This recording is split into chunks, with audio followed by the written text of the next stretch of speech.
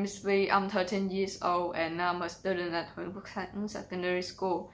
Just like what you saw earlier, playing an instrument or learning a song is what I usually do in my free time. And what about you?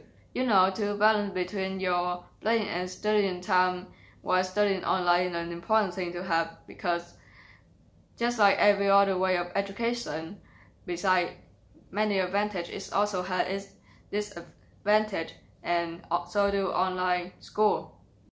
Like everyone has known, in this modern time, especially when science and technologies are developing, just like every other field, educating is also growing and becoming more important. And going to school is the main way to get educated. But due to the rise of COVID, school isn't available for everyone anymore. And that's when online learning started to become more common to people around the world. So what is online learning? Online learning is also known as e-learning. It is a method of education which takes place over the internet. Thanks to the online learning system, we were able to get through many difficulties throughout the pandemic. Online learning seems to have many advantages. Firstly, the most obvious one is that online learning is convenient and it can help us save time. The reason is because instead of spending time getting ready to go from one place to another, we can connect from home through the internet.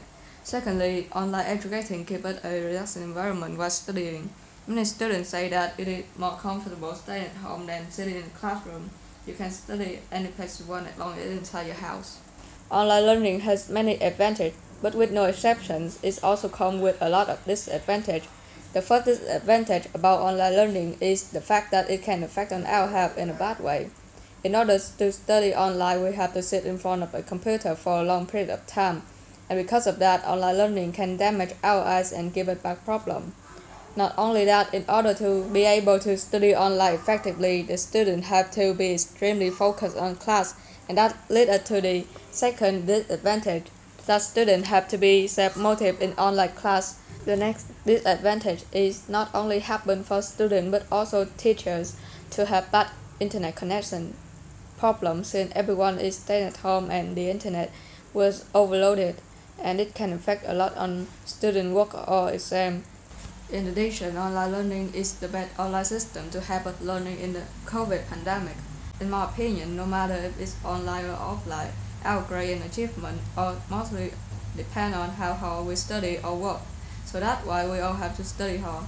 Thank you for taking your time to watch this video and hope you have a great day.